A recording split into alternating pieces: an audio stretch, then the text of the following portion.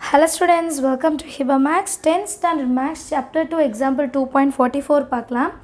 The product of three consecutive terms of GP is 343.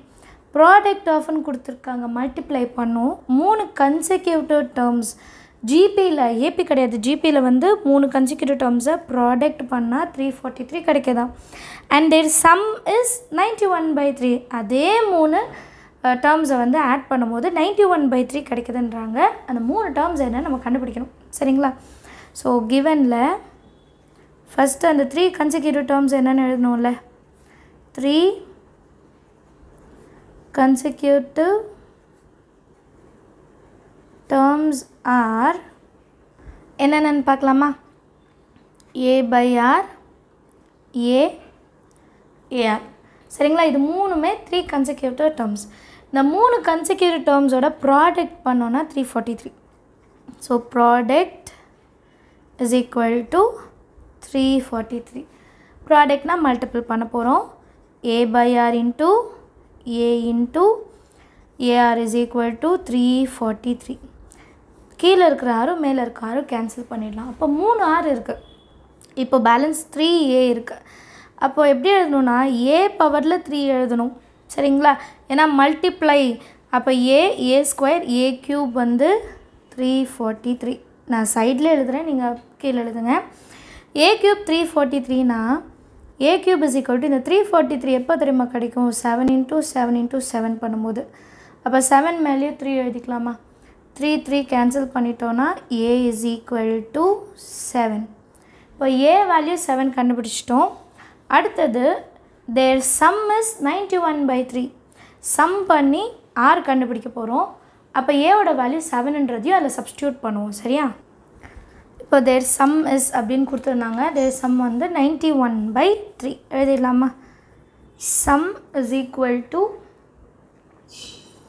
91/3 அந்த 3 term என்னென்ன அது எழுதிடலாமா a/r plus a plus ar is equal to 91/3 and a value 7 தெரியும் இந்த டேர்மில் மூணுத்துலேயுமே a இருக்குது நான் ஏவை வெளியே எடுத்துடுறேன் a வெளியே எடுத்துட்டேன்னா 1/r plus 1 plus r ஏன்னா மூணுத்துலேருந்து a வெளியே போயிடுச்சு அதனால் r மட்டும் இருக்கும் is equal to 91/3 இப்போ a-ஓட வேல்யூ என்னன்னு சப்ஸ்டியூட் பண்ணலாமா a வேல்யூ என்ன 7 இந்த டேர்மை நான் எல்சிஎம் எடுத்தால் தான் சால்வ் பண்ண முடியும் ஸோ இங்கே ஆர் இருக்குது இங்கே ரெண்டு இடத்துலையும் ஆர் இல்லை அப்போது இன்டூ ஆர் இங்கே 1ன்னு அர்த்தம் இன்டூ ஆர் இங்கேயும் இன்டூ ஆர் 1 இருக்குது 1 into R so 1/r plus R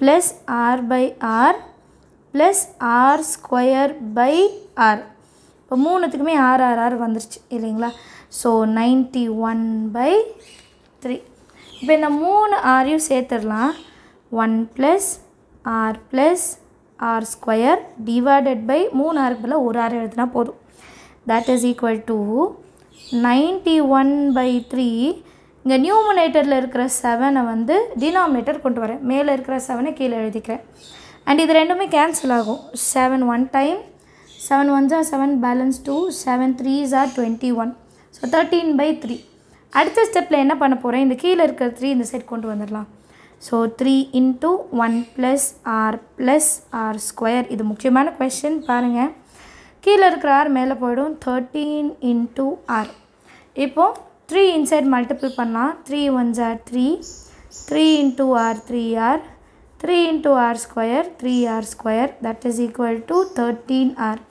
இப்போ இந்த 13rயுமே லெஃப்ட் சைட் கொண்டு வந்துடலாம் 3 + 3r plus 3r square plus minus 13r equal to 0 so எப்போவுமே r square தான் ஃப்ரண்ட்டில் வரணும் அப்போ 3r square minus 13r plus 3r அப்போ 13ல் 3 போச்சுன்னா 10 பெரிய நம்பருக்கு மைனஸ் இருக்கனால minus r அதுக்கப்புறம் plus 3 is equal to 0 இப்போ இது ஒரு ஈக்குவேஷன் இதை வந்து ஃபேக்டரைஸ் பண்ணணும் 3 3s are 9 ரெண்டாக பிரிக்கணும் 9 1s are தான் 9 பண்ண முடியும் இல்லைங்களா அண்ட் மைனஸ் இருக்கிறனால ரெண்டுத்துக்குமே என்ன பண்ணணும் மைனஸ் அப்போ தான் -1 into -9 9 -9 -1 வந்து -10ன்னு கிடைக்கும்.